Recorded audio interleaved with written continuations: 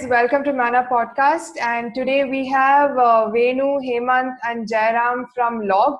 Welcome Hello. to the podcast. Just before we start, I just want to talk about what exactly LOBB is. So LOBB is a digital platform through which transporters and truckers, they could connect with each other. Okay. And they could actually come to a platform, and they could transporters could discover the truck.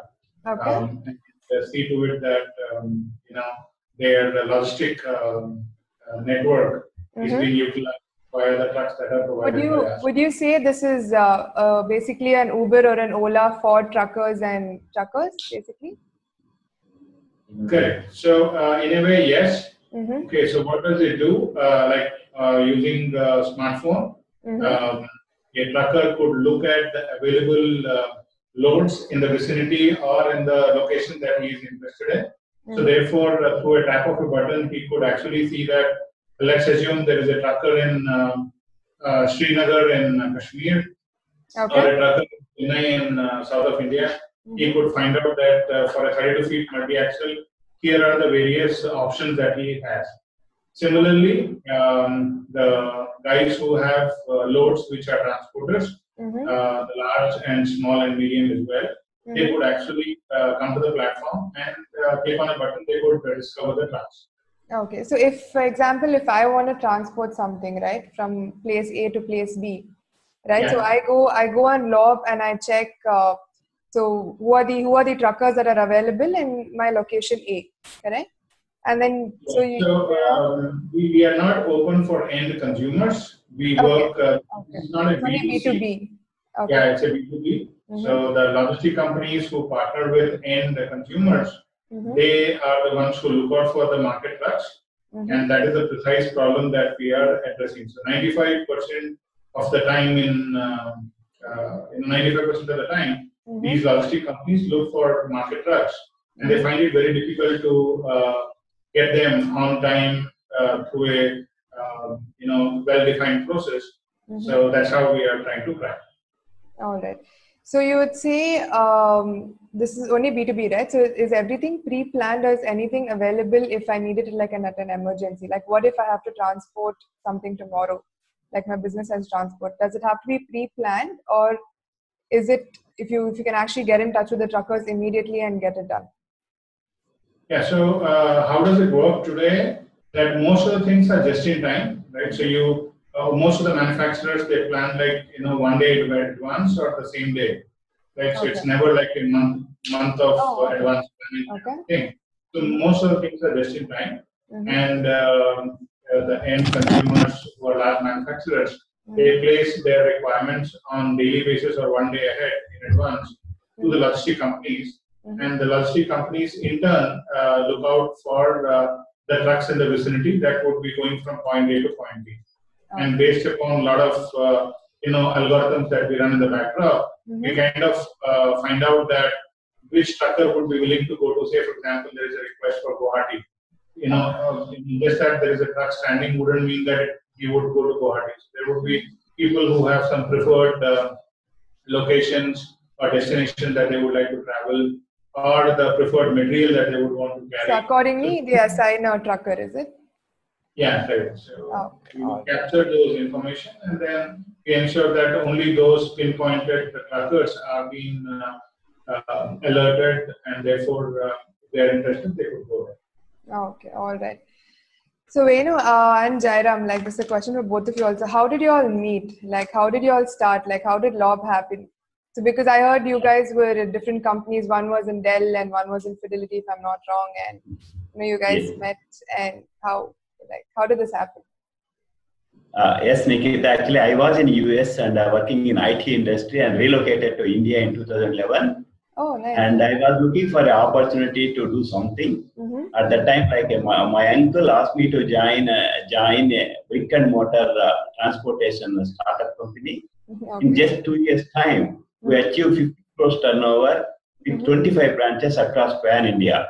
There are a lot of challenges in the transportation industry, like everything is manual, totally unorganized, lot of redundancy, and stakeholders are not educated. I used to feel bad how organized this industry is. But other way, I see big opportunity to change and transform.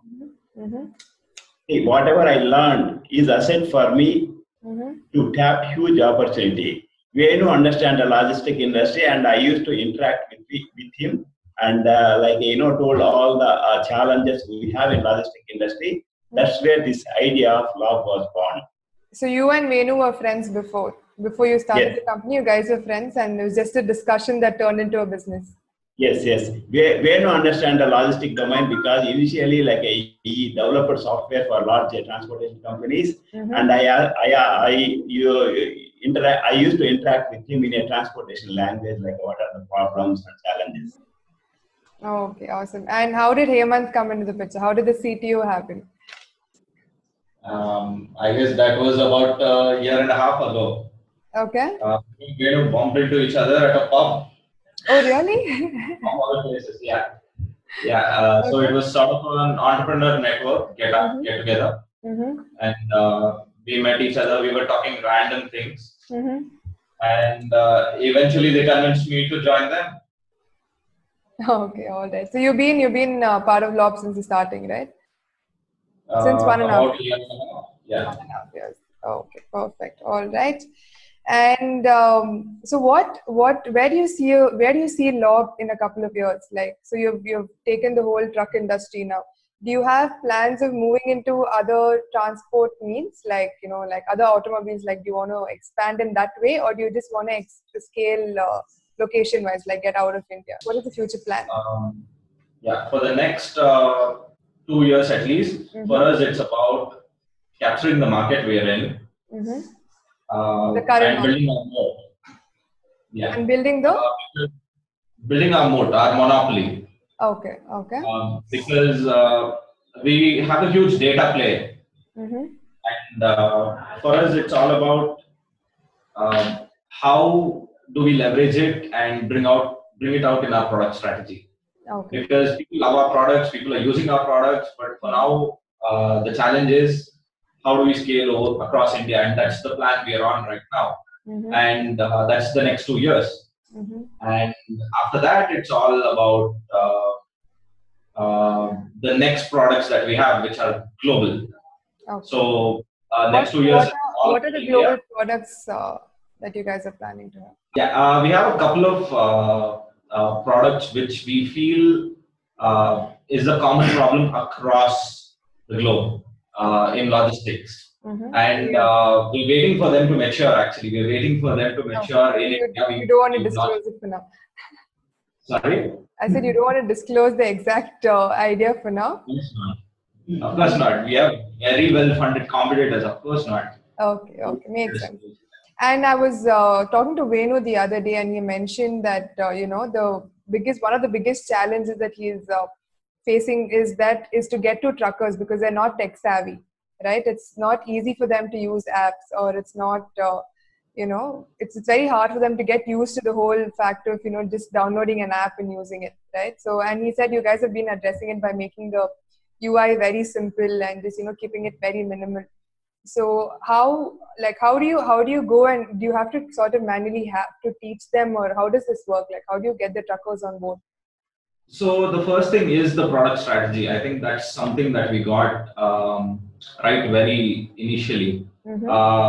It was all about the user. We understood that these users are not tech savvy. They haven't used an email before. Most of them haven't even touched WhatsApp. So for us, the whole goal was they are using smartphones, and there's this whole digital revolution because of Geo and all that happened. So all of them have a smartphone for sure, but nobody uses it, right? So yes, they're not used to it. So our goal was, can we make things happen with just click of a button? So we have another app coming up shortly. I think in about 2-3 weeks we should have it live. So even that app, our goal is to figure out how do we make things happen at the click of a button if you're not used to a smartphone. And there are in the same place we have found that there are people who are very tech savvy. You just tell them download this app and they'll do everything in front of you. You don't even have to give them instructions. Oh. So with the people like that, we don't want them to feel that the app is dumb. So right. handling both. It has to be a balance of both. I wouldn't say balance. We wanted to do justice to exactly the user, not imagining him in our head, because Venu himself spent like a whole week traveling with a trucker. Okay. Living with him, staying where he stays, going on the truck and traveling across just to understand who they are.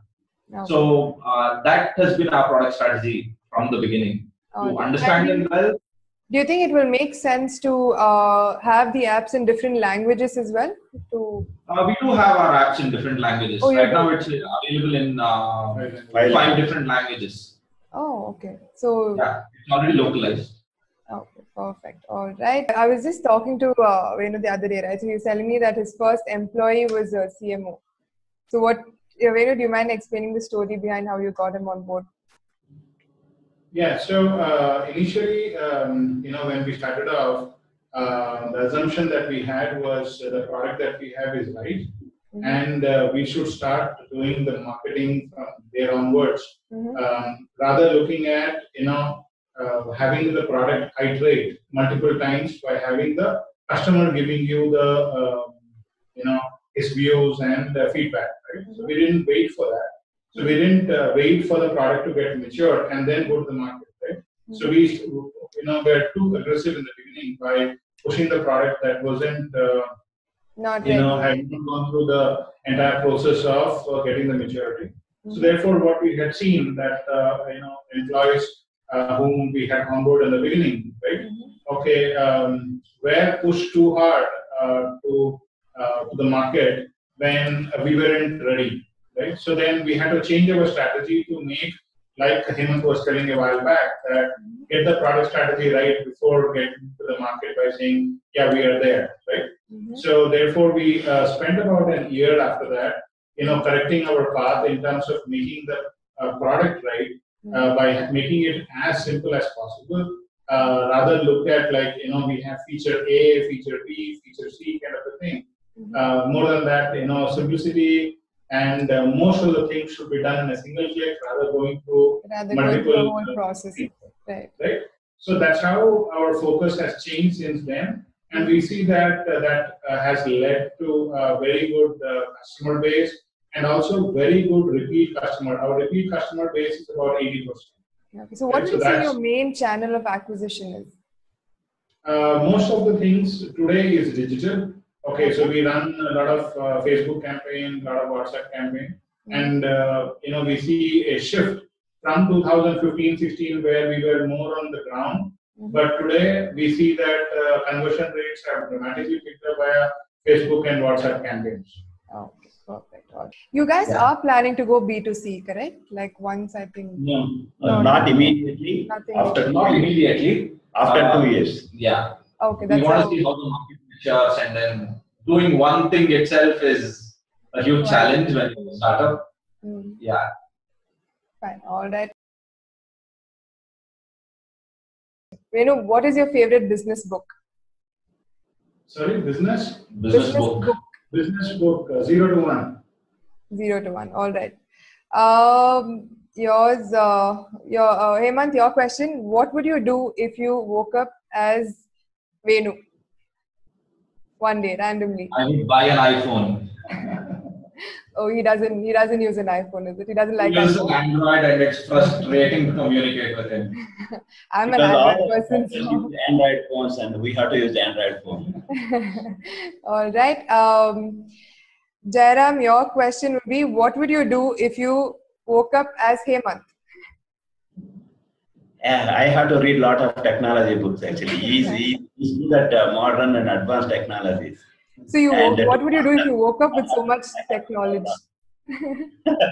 Sorry? What would you do if you woke up with so much knowledge one day, like randomly? Oh, instead of reading properly, I'll ask Hemant sometimes. Reading and understanding is a big challenge actually. I don't have time to do that. Venu, yours. What do you dislike about Hemant? Staying too late in the night at office. He only goes back to home at like 3 a.m. or 4 a.m. And it's not like one-off days, it's like every day. Isn't that a good thing? He's working so hard. Not too good health-wise. All right. Hemant, who is a better boss, Venu or Jairam? I don't know. I think you got the boss wrong here. You'll have to answer this. You can't get away with this. Okay, no, it's fine. No, I think it's our bank balance. Better boss. All right. Jairam, which is your favorite movie? Bahubali was good. That's nice movie. All right. Last question for Venu. If you had to dedicate a song to Jairam, which song would that be? Rukna nahi. All right. Hemant, if you had to dedicate a song to Venu, what would that be? I don't know. I think Rocket Man. I'm sure he's never heard it, but yeah. Okay. Last question for Jairam. Jairam, if you had to change one thing about Venu or Hemant, what would that be? He's blank. He's like, I don't know. He's blank. No, he'll tell us eat healthier because we are always eating out. Eat and sleep healthy. Yeah, probably that is the He is an early riser and he goes. See, I go to bed around 9:30 and get up at 5 every day. And Venu goes to bed around 1:30 and get up. And Hemant goes at 5 o'clock. All right. Okay. So the second section of this round, right? So I'm going to give you a short form. If any of you know what it is, you just put your hand up. Like WFH. W? FH. Yeah, so we know that. I thought you guys worked in Dell. I'm sure you know what WFH is. No? Work from home. Work from home. Okay, got it. BBMP. Yeah. Okay. Okay, got correct. KSRTC. Karnataka State Road Transport Corporation. Yeah. Okay, got it. But we have Hemant 1 point, Jairam 1 point. Who got work from home? I don't know who got work I got 2 points. 2 points, yeah. I got. Yeah. Oh, you got work from as well. Okay. BRB. Be right back. Yeah.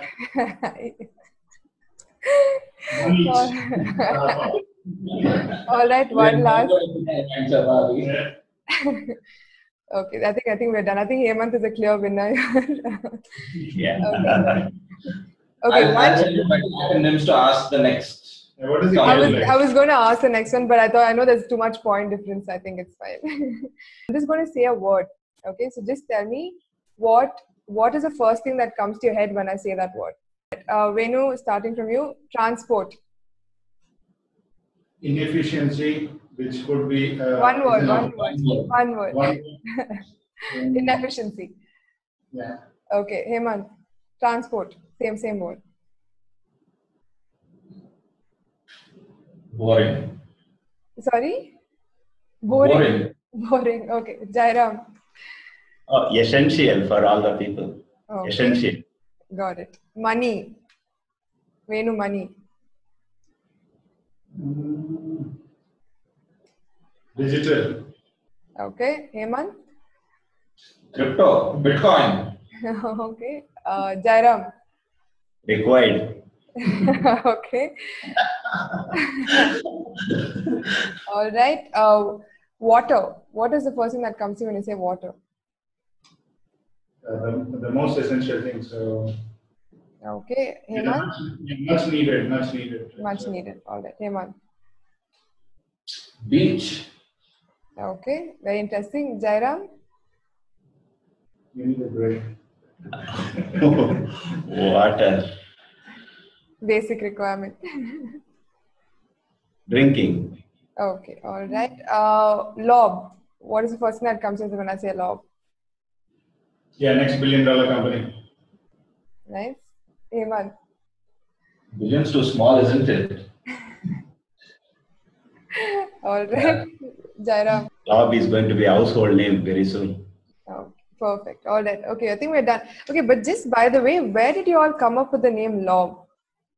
It's a very unique name. So and your company is registered with Truck Central, right? So did you sort of shift the name from Truck Central to LOBB, or was it LOBB all the way?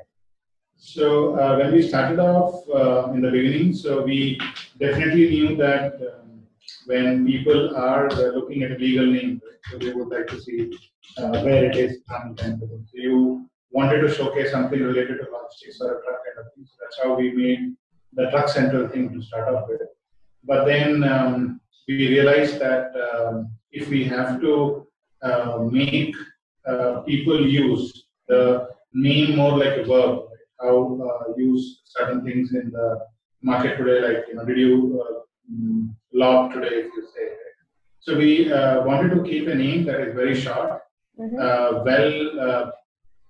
could be simply used by the people, folks in North Indian, South Indian, East, West kind of a thing, the people who are educated, who are not so much. Right? So we wanted a word that is very simple to use and could go well with different accents, and people could pronounce in different languages also very comfortably. And when it is written also, it is easier. And over a period, if the people are using it, it should be turning out. Basically to increase the convenience of the usage, right? Okay, so before we end this, right, there are two questions that we usually address. Okay, so one is, what do you have to say about the startup culture in India? Like, what do you think? Is it doing well, or you think a lot of support is required, what is your take on the startup culture in India currently? I think any one of you all can answer this. Well, right now it seems to be amazing, actually. I mean, we meet so many companies doing some amazing solutions. True. Compared to, I can only tell you from my experience. My first startup, I did it while I was in engineering. And compared to then to now, I think there's much more hope in the air, much more positivity around starting up, doing your own thing. Yeah, risk-taking ability has gone up. Yeah, risk appetite has gone up, definitely. Yeah. And the perception now, at least when I was doing my first company, if you're starting up, people are like, okay, you must be an idiot. Because you never got a job elsewhere. Yeah. So whereas now, when you are there, you think it's more appreciated and accepted than what it was before? That sort of gives more encouragement. Okay.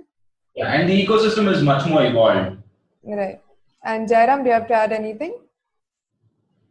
Yeah, now funds are available, and American and Chinese companies are looking into India to invest in startup companies actually. So that's also an advantage. All right. Yeah. The more the resources, the better output you're going to get anyway. Makes sense. That's true. And more the money, more the resources. So. Yeah. Yes. Money is the resource. Everything else is available here. All right. One more thing is, even though how the startup culture is sort of increasing day by day, but there are a lot of startups that fail also at the same time. Correct? So it's also a good thing, right? Like failures are a good thing. But do you want to address a couple of problems like that you've gone through and you've already found solutions to it, and tell the people who are just starting off that these are the things that you should avoid so that they don't go through the same mistakes again? So are there any sort of problems or any sort of advice that you want to give the people who are just starting off now? Point one is don't take any advice. Point two is keep your common sense together. And you got to be very aware that you're trying to start up, which means it's an experiment. Experiments can succeed or fail. So you need to have very short feedback loops, which tell you when you're failing and course correct as soon as possible. So fail fast doesn't mean go put 100 million in the market and rotate it and not show output. That's not fail fast. Fail fast is learn from the market and show small economies of scale which work. So that's all I would like to add. Perfect. Venu and Jairam, do you have anything else to add? Small advice to what you want to give the people who are just starting up? Okay. So we should try in some of the micro markets, ensure that the customer is the one who is using a product because you have ensured that he understands the value of usage. So once you have hit that particular curve, then you are very sure that he's going to come back and use it. And then that's when you can actually repeat the whole cycle in other geographies. So too much of a rush in getting your product in multiple geographies together may not be the right thing. But the right thing would be that, succeed at one place and replicate at others. Oh, perfect. And we have seen the successful companies doing that. And, at times in the rush of getting the traction, we generally miss that out. So micro geography is very, very important, where you ensure that the product runs. Yeah, and then replicate it. All right. And Jairam, do you have anything last, one piece of advice? Identify the problem and see the scale. Invest small amount of the money and take that product to the customers. If customers are fine, then you scale up. Oh, perfect. All right. One last conclusion statement. So that's our tagline. Did you love today? Okay. All right. Thank you, Venu. Thank you, Hemant. Thank you, Jairam. It was great talking to you guys, and I wish you all the best.